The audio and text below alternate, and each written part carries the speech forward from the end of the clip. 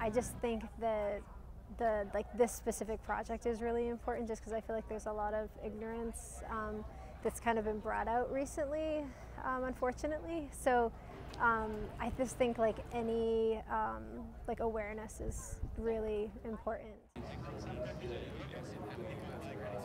I'm really excited that they're doing this, and especially right now, like in the current political climate, to kind of push that these refugees are human beings and that they deserve to be treated like human beings.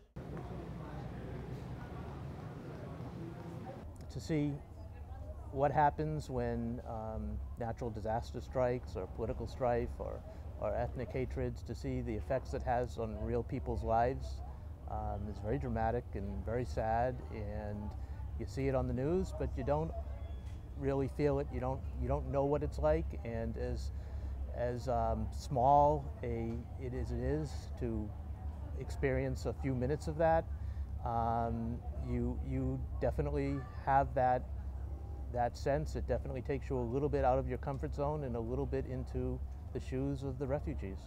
The whole purpose of the exhibit is to try to get people to really understand what it might be like if you had to make these decisions, if you had to become a refugee yourself. They were really happy, only 48 hours.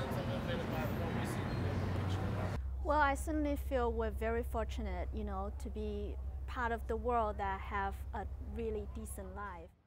I mean, I know people have different opinion about this, about refugees, but it's sometimes you just think about what if that was you. I mean, we're lucky, but how about if you're not lucky and you become one of those people, and what do you want the world to treat you?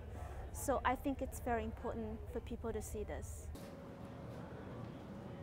It's very important for us living here to understand what refugees are going through all over the world. I understand people from different political sides of the debate can have different opinions about what we should be doing, but even those on the side that want to do less should know and understand what it means to be a refugee, and that's why I would absolutely agree everybody should spend the 45 minutes and take a walk through.